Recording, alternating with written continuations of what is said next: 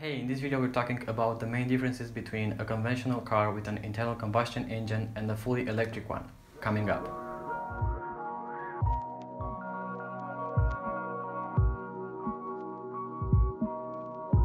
The first main difference is fuel consumption. Running on electricity isn't free, but it's much cheaper compared to running on alternative fuel, such as petrol or diesel.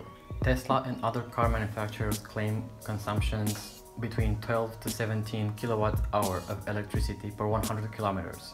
This is equivalent to around $1 to $4 per 100 kilometers depending on the region that you live in.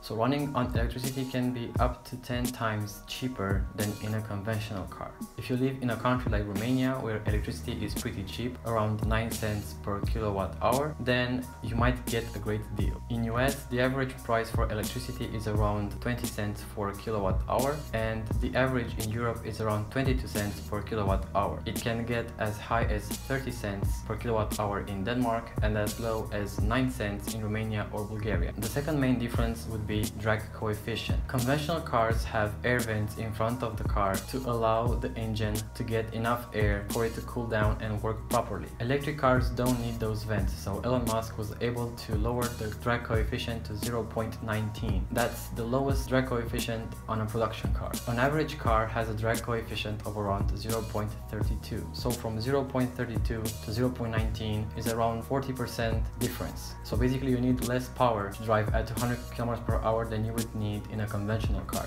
Drag coefficient is pretty important, but most people don't pay attention to it. So in electric cars, drag coefficient is much better and it would continue to get even better. You won't see a manual transmission in a fully electric car pretty soon. So for enthusiasts like me, it's kind of sad. Transmissions used in fully electric cars are upgraded versions of the current automatic transmissions used in conventional cars. They're specially designed to run on these kinds of power plants. Another exciting difference is power and torque. In a conventional car, you need to reach 6,000, 7,000 RPM to reach the maximum power, and you need at least 2,000 to 4,000 RPM to reach the maximum torque. In a fully electric vehicle, you have instant power and instant torque at nearly 100% capacity.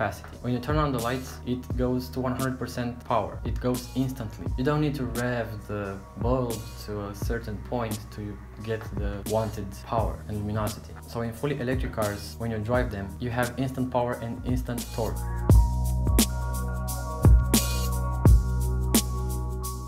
In fact, when you start from standstill, electric cars have a stepper. It would be a disaster if you would have 100% power when you're standing at 0 speed.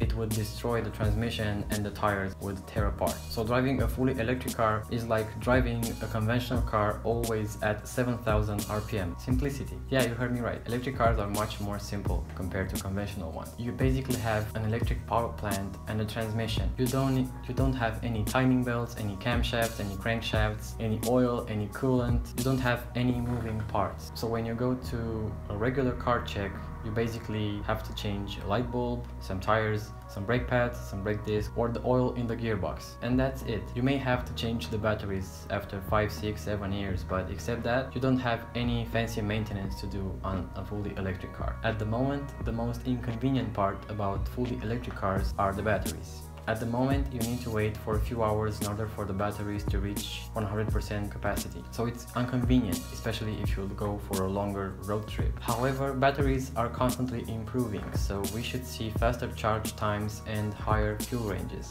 So these are the main differences between a conventional and a fully electric car. But I have to add something more to this video regarding emissions and pollution around the globe. Worldwide, we're consuming over 90 million barrels of crude oil per day. This means that we're consuming over 14.3 billion liters of crude oil, which is equivalent to over 38.7 metric tons of carbon dioxide. That's insane. We need to stop this. We need to shift to green energy. We need to generate more power from water, wind, and sun. At first, we need to shift to hybrid cars to reduce fuel consumption around the globe. And then, we need to shift to fully electric cars. I'm pretty sure that technology will allow us to charge our batteries to full capacity in less than 20 minutes. But the transition to those kind of things has to be gradual to preserve economy. Without any doubts, the way that we are living today will be called in the future the petrol era. I'm pretty sure that by the year 2100 we won't see any conventional cars with internal combustion engines on the streets anymore. And this would be